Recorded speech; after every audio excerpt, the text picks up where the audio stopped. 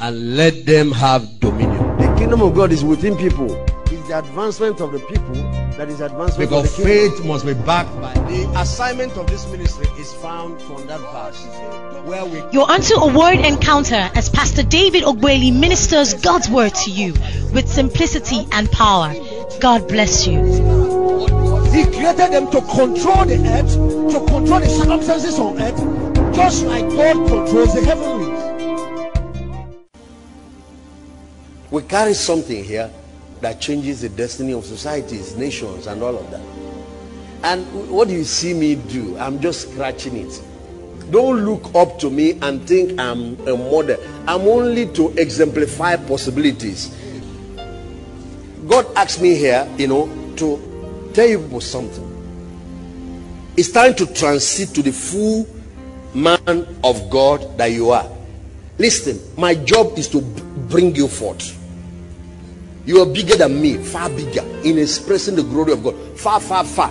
Did you see what happened to Elijah? There was one woman that frustrated that man, almost sent him out of ministry. It's Jezebel.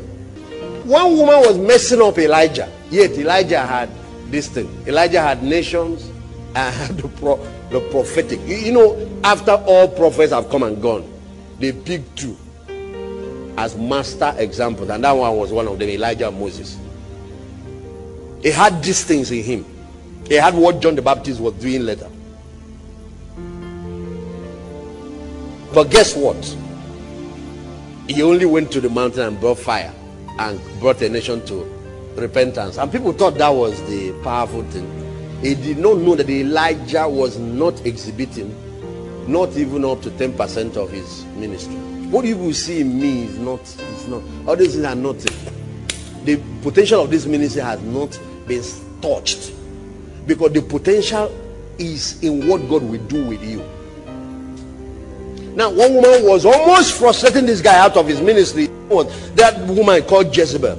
Yet, one of the people, Jehu, one of the people who realized his own potential by meeting Elijah, Jezebel was like a small meat for him.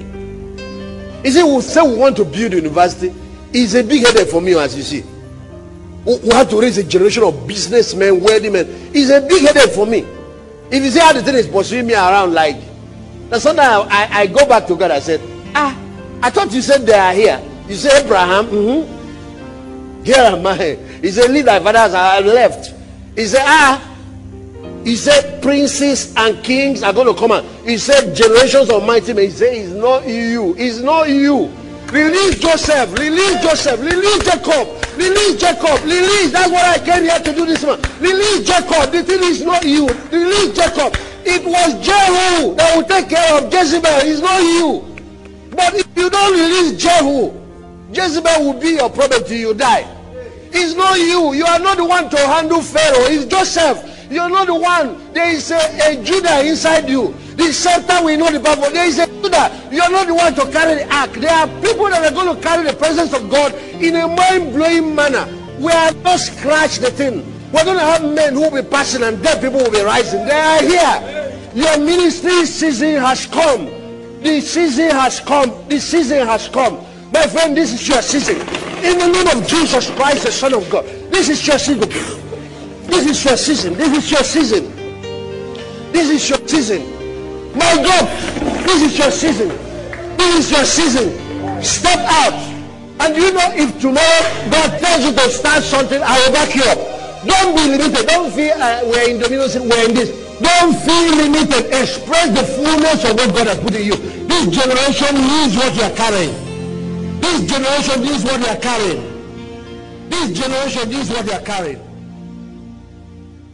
This generation needs it.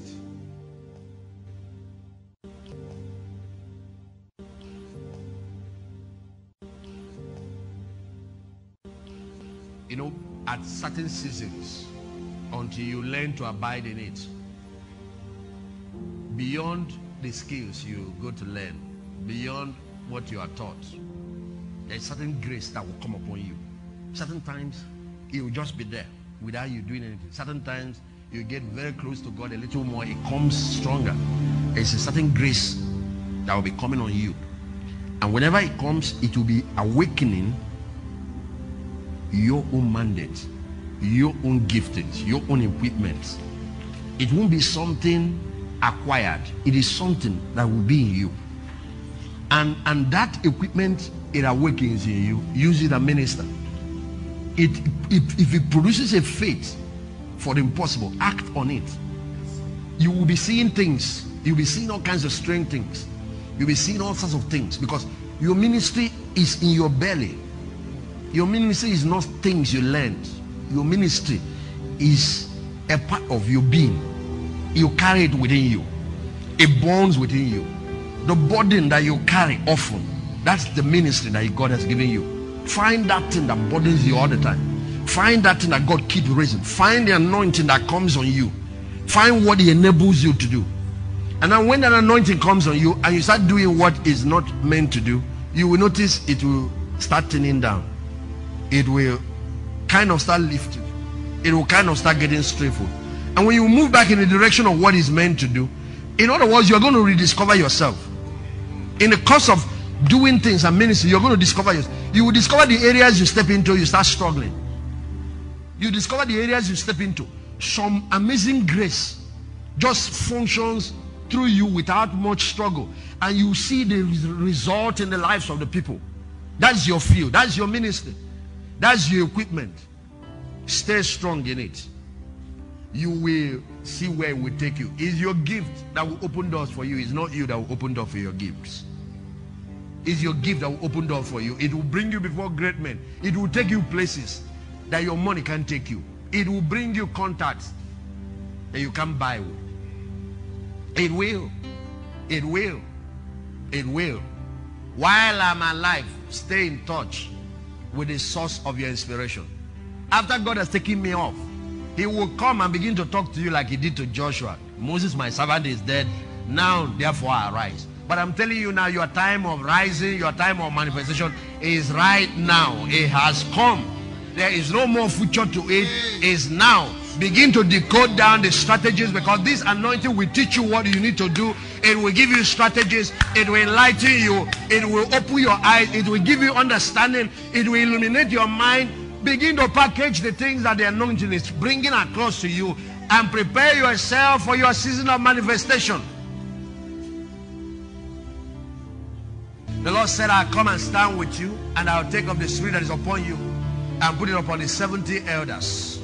A new generation of leaders, I imagine, carrying the rod of God in their hand, having what it takes to divide the Red Sea, having what it takes to shut up the pharaohs, having what it takes to meet the needs of the flock. The flock will not just see you as mere appointees. You'll be able to stand and speak, and they will see the water divide. You will be able to stand and address the situation, and they will see the hand of God manifest. They will know that these are men of God, that God has anointed them and sent them. You will be able to function in the authority of your office. And the Lord said to tell you, be bold in this season. Be very bold, for I will stand with you. I will walk by your side to confirm the words with signs and wonders. Don't just be a secular person before the people. Stand as a priest. Stand as a king. Stand as a prophet. For these are your three mandates. Stand as a priest. Stand as a king. Stand as a prophet and declare my oracles, and you will see my glory manifest. I want to visit my people in this hour. These are the seasons of the glorious church. The world is hungry. They want to see the manifestations of the sons of God. They've cried for the solutions that the church has to offer. It's time. It's time to distribute the resources of the kingdom. It's time to distribute the resources of the kingdom and quench the thirst, the heart of the thirsty, and quench the heart of the hungry, and meet the expectations of the poor and the meek. Brothers and sisters, it's something I want to tell you. You know, Africa, our time has come. And Nigeria especially, because we're going to be at the forefront what God wants to do with the black race. The question will be, what do we have to give to the nations? That will be the question. What do we have to offer? What is the content? Our season has come. The world is going to look up to us for solution. The church now will have to offer solution to the society, to government. And that's why the prophet spoke that the mountain of the Lord's house shall be exalted above the mountains, and all nations shall flow into it. The nations are coming because they are coming with problems. They are coming with solutions. The question will now be, what do we have to offer? What do we have to offer? Are they going to come and be disappointed and go? But Isaiah the prophet wrote about it. He said that nations shall come to thy light, and kings to the brightness of your rising. There are things that God wants to teach the world through the church in Africa. Now, if all we have to give is salvation, we have not yet caught our mandate. Salvation by faith is the mandate that was given to Europe. It was part of the mandate that was on Europe. They gave it to the whole world. They restored the knowledge of redemption to the world. Holiness was where their mandate ended. By the time they were able to bring back the revelation of holiness and God began to conclude their age, it was these two revelations that they took across the Atlantic Ocean to the nation called America to birth a new nation that became the most powerful nation on earth. It was these two revelations that caused the missionary activities that took them to the ends of the world, including this continent. It's these two revelations. It has built churches, all kinds of churches that are still with us today. Now America picked up baton from Europe and their own season came. America gave us Pentecostal movement. In 1904 at Azusa Street, God restored back Pentecost after what he did in the upper room in Jerusalem. And so the baptism of the Holy Spirit, speaking in other tongues, with the attendant manifestations of the Spirit that came along with it, that was America's mandate. That was America's season. With that came the emergence of what is called independent ministries. And so out of that, two great ministries have come. Great men of God have come that we read about in history.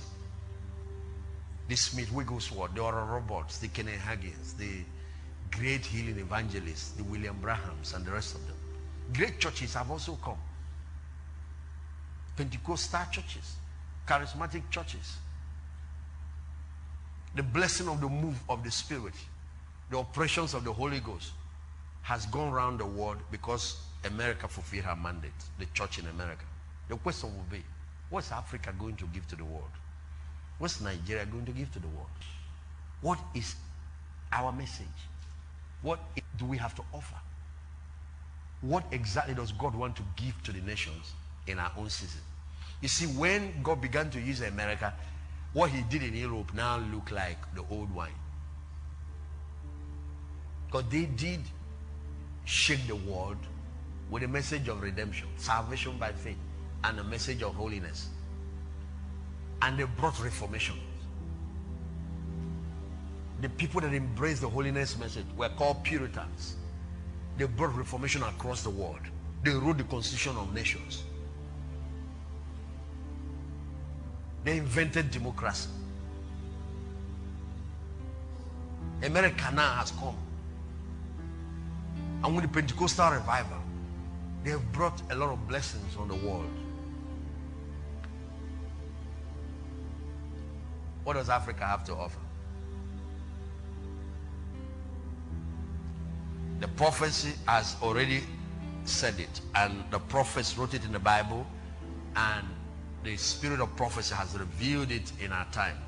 Towards the ending of the 20th century, God began to speak this across the whole world, in Asia, in Jerusalem, in US, in Europe, in different meetings in Africa, that Africa is his last joker before the baton goes back to Israel.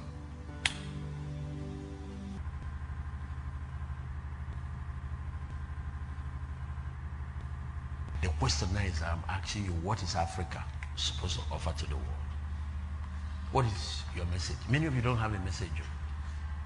You probably try to preach prosperity because our robot had go preached it. What are we supposed to give in our own age? I want to say it. If you ever forget this, you probably will throw away your part in this end time army. Because it's the most important thing you need to have written on your heart right now, and then go back and begin to ask the Holy Spirit what it means. And ask him to give you understanding of what it is. You want to know what God has raised Africa to do? To give the world the kingdom. To restore. All of this was lost after the Jews dropped there. Is the restoration of the gospel of the kingdom. That is our message. That there is a gospel that redeems not just the man, but the whole society where he lives. A gospel that when he's brought back, he shakes even the Muslims to his core. Because the Muslims are looking for the kingdom. They're not looking for Christianity. They don't want to convert, but they want the kingdom. They want to go to heaven, for example. They don't want to go to hell. They want society, a good society. They don't want poverty. Who wants poverty? The kingdom is God's total answer to man's total needs. The kingdom is what you give a society, the society gets healed. The kingdom is what heals society, heals families, and heals institutions, and brings back restoration. The kingdom is to actually give people a foretaste of heaven. The second thing Africa is supposed to do is to reproduce or manifest or release, whatever word, the glorious church. Is to prepare the church for the return of Christ. You know, he's coming for a church, a glorious church. And the glorious church is a holy church. But that's the part Nigerians had, and they preached that one. A church without spot and wrinkle. You remember that part? But a glorious church, it has segments of what constitutes that glorious church. For example, it's a church that is exercising financial dominion. You heard that the mountain of the Lord's house shall be exalted above the mountain. It's a church that's endued with God's wisdom that has solution to the problems all around. It's a church that is actually lifted as a mountain, not a valley. It's a place that people look up to. It's even feared in society. It's revered. That church actually causes society to know that God is God. When you get to the move of the Holy Spirit, it's a church that is not having, like what America gave to us, a few Moses with rod. It's a church that operates like the Joshua era, the tabernacle, where the army, the people carry the presence of God. People will be healed in the streets. He doesn't have to be a pastor. He can just be an ordinary businessman or cadre rider. He can walk into a hospital and discharge that place. Discharge. Clear the word. Because the glory rests on the house. The tabernacle now is the church. America brought Pentecostalism and the era of superstars. The church God wants to see now is where if you touch the hem of the garment, that's the least member of the church, you shall be made whole. Where the members are carrying the glory of God. Now, this is what I want to work on. I'm working on two things now. I'm working on the container, the structure that will carry this thing. That's why I'm bringing the marketplace. We have to understand all those things to be able to create for God that tent. Because the tent is one thing. It requires skill to do that one. But there is something that will come to inhabit it. That glory. That people walk into service. You don't need to let them know that God is here. You know the unbeliever. The Bible says they walk and fall on their faces among you and confess that God is in your midst. How many of you are aware that God is here, for example, now? Now, there is a difference between when we preach and come to share. Now, the glorious church has 7 major... I'm going to show you the 7 things that constitute spiritual success because I'm going to work on you. You know, I'm talking from the big picture. I'm going to zero it now to you because if it starts with you, it starts happening. So, I'm talking about 3 levels of success: the spiritual success, the soulish, mental, and emotional success. But we talk about developing IQ and EQ and sharpening ourselves to the highest level of that. And then, of course, physical success, which is health and wealth. And that seems to be what Nigeria guys are preaching, health and wealth. And even the wealth, if you see what is coming, if you see the kind of wealth that is coming, if you see the kind of glory that is coming upon the church. When the prophet saw it, he said, nations shall come to thy lights, kings to the brightness of your rising. It has been dark now. It's like the church has gone silent. It's like a toothless bulldog. Listen, my friend, out of this disorder, the earth would have form and void. The Holy Spirit is incubating now, looking for men. Out of this organized, we're going to hear a roar, a thundering voice of God that is going to come. A message that will be clear, distinct, and unique. And the people of God will hear. They will know that God is speaking. Are you hearing what I'm saying? It's a governing church. It's a governing church. The church will be operating a parallel government with the federal government. If you're in a state, we'll be operating a parallel government with the state government. But the state government will be coming to this government of God to learn how to reorder their system, how to reorder the society. Because it will be like embassy. You know how Nigerian government consults the American embassy in Nigeria. They go to consult UK embassy. They ask them to bring them expatriates to help them streamline their economic system, streamline a few things. That's how they'll be coming to us, ask us to donate wise men who will come over, take up a consulting work for them in this field and help government put society back to order.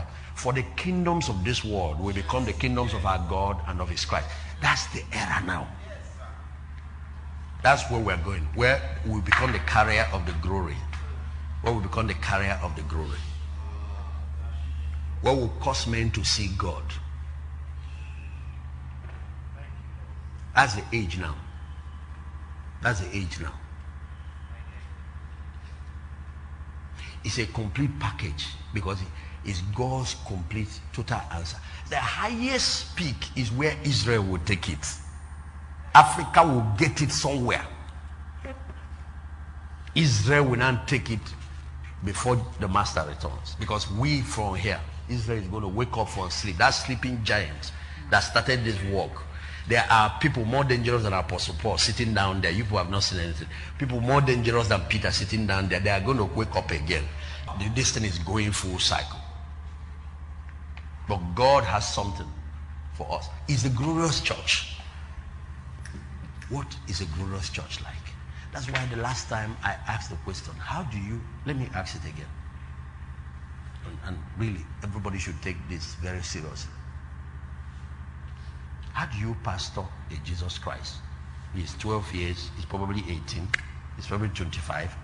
His ministry is going to be starting 5 years from now. God puts him under you for 5 years. What do you say to him? What kind of things should you be teaching him? That's the kind of thing you should be asking yourself and start developing those things. You are talking to the people who are the solution to the problems of society. How do you pastor a John the Baptist?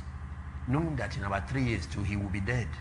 But his ministry is going to, he will achieve in 3 years what probably other people don't achieve in a lifetime. He's carrying this thing that you heard that Elijah took back to heaven, or as a part of it fell on another man. He's carrying it. How do you train him? How do you train a Joseph? What kind of training do you give him? Do you give him only Bible where you know he's going to handle the economy of a nation and that the starving people are going to depend on that man? The whole economy of the whole nation is going to depend. What kind of training will you send him for? How do you train a Daniel? What kind of training do you give him? I'm begging you in the name of Jesus Christ, the Son of God. Even if you want to limit your own training as a Jacob, don't limit Joseph's training. You may not have all the things to give to Joseph to get him to where he's going. Point him to that place to get the remaining things. The era of the church and the kingdom is not about natural genealogy. It's not about tribe. It's not by Borabo. It's not by tribe. It's not by sex. The sisters, let nobody cheat you out of this thing. Don't assume that it's the brothers that must have it. It's not. In this season now, it's not a matter of male or female. It's not a matter of Greek or Jew.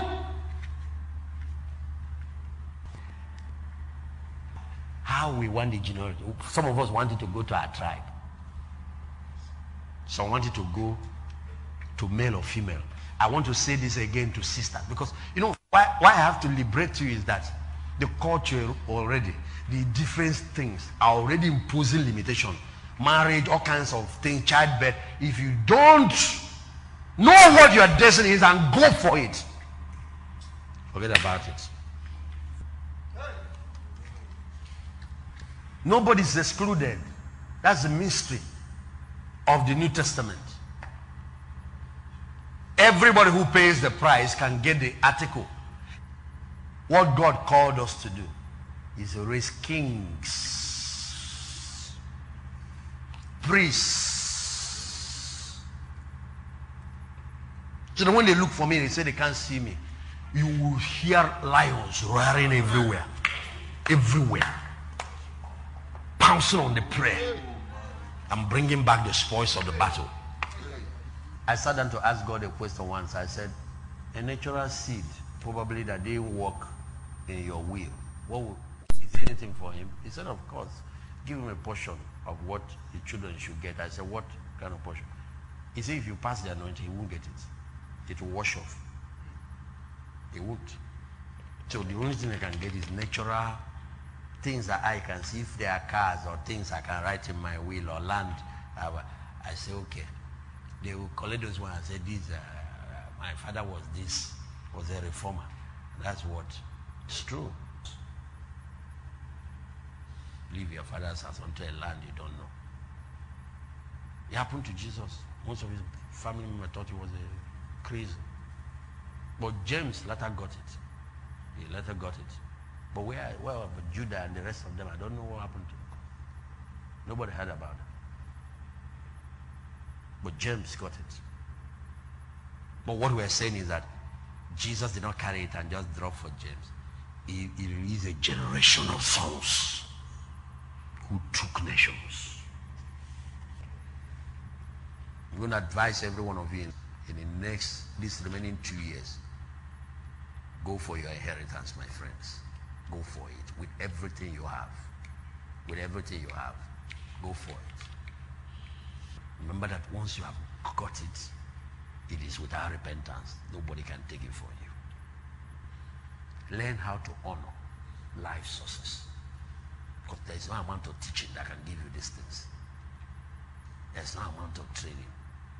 Learn how to honor life sources. Learn how to honor life sources. Without contradiction, the less is blessed of the greater.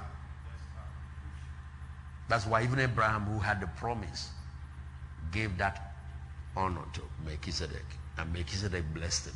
That's how every Abrahamic seed gets it. That's how it travels. That's how it travels.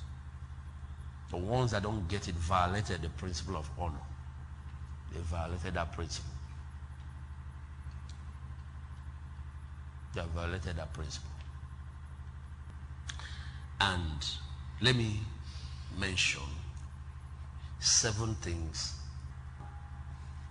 is the ministry of God the Father. You have to know it. If you are talking about bringing the kingdom, you know that we have the King himself, the ministry of God the Father. Because that's where everything ends. You have to know. There is a person. He's a person. He's a person. And the other day I was thinking, God is the principal. Then he gave us his word as the principles. The principal and the principles, who is actually higher. On one angle, I would say God has exalted his word above his name. His name represents his person. So that's powerful. So you said the kingdom of God has the rule of law. That means the principle is higher. But is it really true? God is sovereign. God is a sovereign being. He's not answerable to any court. He's not answerable to any house of assembly. Answerable. You can't impeach him. It's not. You can't even sue him. Here they talk about immunity. It's not. what he has is beyond the immunity. It can't be sued. It can't be questioned. Read your Bible. There are sometimes the sovereignty of God is mentioned in Scripture. For example, when Isaiah started writing, he said, my purpose shall stand, and I will execute my counsel.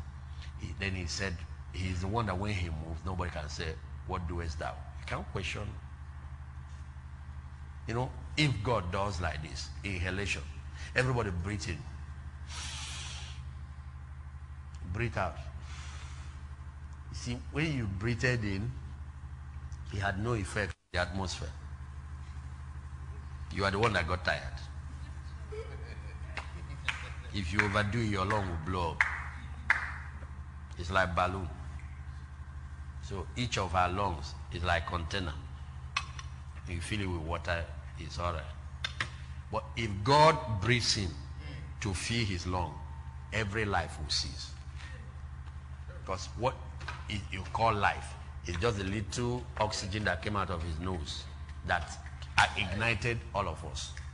What I told you is in the Bible. He said if he withdraws back his spirit, all flesh will perish. So even at Noah's flood, when he got irritated, he said he repented that he made man. I don't know whether he thought about collecting back his breath, but he didn't. He sent flood. Bible said, and when he sent the flood, every living thing in whom is the breath of life perished. He didn't try breath, withdrawing breath. If he did, Noah and every other thing disappears. He's sovereign. So if we're going to bring the glorious church, we have to recognize back who God is. And what he simply means is that what I'm trying to tell you now, brothers and sisters, is that when we gather like this, and especially as pastors, when you come to church, first of all, understand where you are in the list. I'm going to put it the other way. You're not the big guy. You're a small person. Don't handle the pulpit careless. Don't act as if you're in charge of the service. Recognize other people. There are ministries. For example, now this morning, the Holy Spirit had done some things in people now that I didn't do. Did you see, even before I could get into the word to do what a pastor is called to do, he had moved, he had done some things. And when he started moving and I yielded to him, the level I yielded, he has already established some things in people. You see, some of the things he has established in people is going to affect years of their lives now. Left to me, I will just come here, teach, and go. But that's, you are called to be a teacher. It doesn't mean that God the Father, his ministry is teaching. There are a lot of things he does. Let's allow him to be God in the church. You can imagine a service where these 7 things can be allowed to function. Can I show you what they are? You want to see? Now, let me tell you what I'm saying. For example, now, one of the things I'm trying to let you know is that angels are no more doing their work because we're no more recognizing their ministry. Oh, we don't know these things anymore. The church must wake up. The era of the glorious church has come. So we don't recognize these other ones. So we are now trying to do everything. And we are so limited because you call a carpenter in an assemblage of men and women who are trained to build. You have mason men, you have electricians, and the carpenter thinks everything is about use of nail and hammer. Your ministry is just one of the tiny things. Joshua marched around 7 times. Did Joshua push down the wall? No. Who pushed it down? The other people now working with us. He said that they that are with us are more than they that are with them. We have to recognize this. This is what we are going to invade with in this hour. This is what we are going to invade with. When I can't reach that sister at home, her child is dying in the night. Say, Father, let your angels that can pass through walls. He said, it's already 1 a.m. We can't find taxi. I can't find anything. Let Michael, let Gabriel, let some angel go through the wall now and reach her and call back that child that is dying back to life. We have collapsed God to what man can do now. We have collapsed God. Let me give you an example. This is what the Lord was explaining to me in Port Harcourt. I summoned people on the stage who were deaf to pray for them before, those thousands of people that gathered for that night of glory. So before I went there, the Lord was explaining something to me about, he said, can somebody come near me? Just, I'm about to pray for him now. He needs healing in his body. And the Lord said to me, this is where you are. This is earth. I'm telling you about God the Father. This is earth. This is the person you are praying for. This small you. This is earth. This is heaven. This is where God Almighty is. He said prayer travels this up before it travels down. Even if you pray and the miracle happens in seconds, don't assume that it's your mouth that made it happen. It goes, it comes. You know, like broadcasting, this service, the whole world can see it. There are things now they have, I can pick it up and shoot it up to satellite in space, and the next thing is CNN, everybody can have it. Eh? That's exactly how it is. He said, the fact that you said, out, and the devil came out, it's not you. It's because I backed that word up. It's because I backed it up, my friend. That smaller demon than that one that came out can stand there and you say, out! He'll just be looking at you. If I slap that your eyes. Call another place. You know, demons are a very stubborn group of, they are rebels, you know. Say, if not that you are a servant of God, I can see the protection of you. I will just put 2 fingers in those eyes. When you get home this night, that will be your last time you can see anything. You will learn to stop insulting your elders. But guess what? If we talk about the second person in this order, who ministers every time we gather? Every time. It's Christ. This one that died for us and rose again. He's a person who, he comes to church periodically. Periodically. The one that he sent to be there all the time is the Holy Spirit. But many times he comes not in the person of the Holy Spirit, himself. And he was letting me know that there are many times he will come to church, he's not allowed to do anything. We don't even recognize him. We don't know, or probably we think that the Trinity, their only role is in worship. They have to be worship, and at the end of it, they should clear from the way. It's time for pastors. They have ministries. They have what? Ministries. They have work they do in the lives of the people that a pastor, a prophet, evangelist cannot do. Don't you understand that if it's only my ministry that is keeping you, you have finished things. You are probably backslidden. Because there were even some times and seasons you went through something. None of us were there. That's when some members complained. Nobody even cared. Nobody, because everybody, people are not supposed to be there every time. There are 7 personalities designed to work on every believer. 7 personalities. Let me list. So he said, look at just prayer. One of the ministries of the Father is ministry of what? Answers to what? Prayer. One of the ministries is the ministry of confirming distance. Yet it can happen quick. He said, why are you speaking? I have heard. Why the words are still in their mouth? I have confirmed. Look at that. You can imagine a lot of energy we waste in prayer that will be converted to result if we can understand. Look at how many minutes did Elijah pray? How many hours did the prophets of Baal pray? He just came, Father, let it be known today that you are God and that I have done these things according to your word. In other words, in the church, we're not just supposed to go on executing program, draw up programs. It's not just anything. You get up, preach. We're supposed to consult. And then, if it's the days of prophet, you brush off here and start declaring things. And he's not behind it. That's where he withdraws his approval. He said, that man has gone, but I did not send him. He's telling the people, it shall be well with you.